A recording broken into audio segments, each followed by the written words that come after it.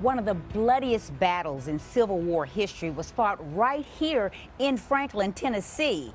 And the Lotz family, the family who owned this home, was right in the middle of it.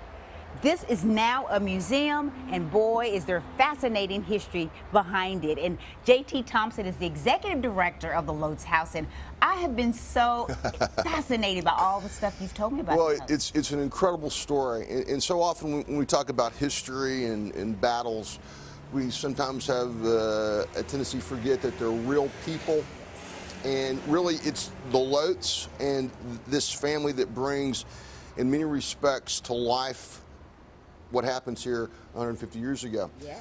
Mr. Lotz, he's a German immigrant. He's actually born over in Saxony, and at the age of 13, at the insistence of his father, who tells him basically in our world today to get up off the couch and go to work, he goes to work in the European guild system, which means he travels for 20 years through Germany, through Switzerland, to earn the title Master Woodworker. Master Cabinet Maker. He gets that education, brings his bride, Margaretha, to America. They get to Franklin in 1854, and 1 year later he will purchase this property from his dear neighbor, Mr. Carter, which is just 110 steps across the street that way, and Lotz begins to build the home. 3 years to do so, no slaves or slave labor. Mr. Lotz, the master woodworker, builds this home by himself. It is a show home. It's a model home. We'd call it working resume. If you look at the house, the perfect example. There are wonderful flowers carved at the top of every one of his columns. There are acorn finials around the eaves atop the roof line, a massive acanthus leaf scroll top pediment, and I always encourage folks, look at the carving above each window. You will quickly see that the first floor design, it's totally different than the second floor design. Again, trying to show versatility to potential clients. He's quick to say, sir or ma'am, if you do not like design A, I am more than happy to do design B. It's truly a three-dimensional catalog of what he can do with his two hands and some raw lumber.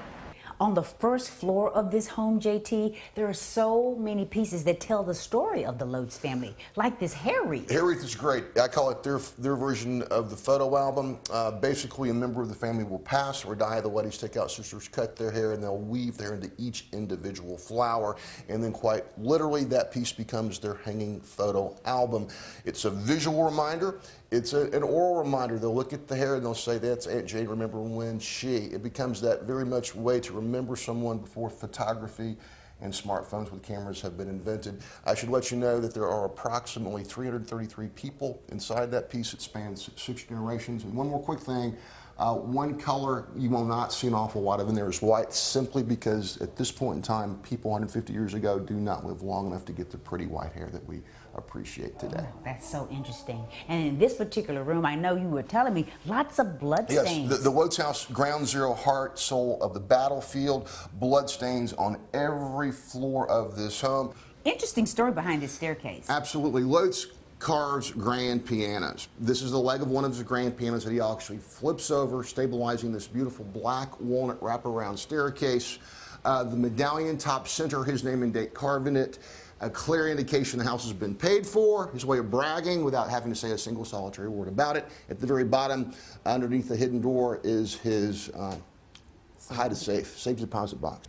So much history here at this place, and we've only just scratched the surface, JT. How can folks actually come out and see this for themselves? Get in the car and come. It's an easy drive from Nashville. But also, this is our 150th anniversary of the battle, so many things going on, and one great way to see everything in Franklin is to take advantage of the value ticket. Yes. Gets you into this house, the Carter House, and also Carton Plantation. It only costs $30. So it's a great way to see 3 houses and save $10 doing it. Absolutely. And then, of course, you've written a book on this whole family. Co-authored a book, and I tell people it's easy to read, short sentences and a lot of big pictures. I love it. This is so fascinating, and I wish we had more time. But I encourage you to come out and see the Lotz House here in Franklin. And for more information, they can go to your website, www.lotzhouse.com. And we'll link you to that at newschannel5.com. Thank you so much, Thank JT. you. I appreciate it. Always welcome.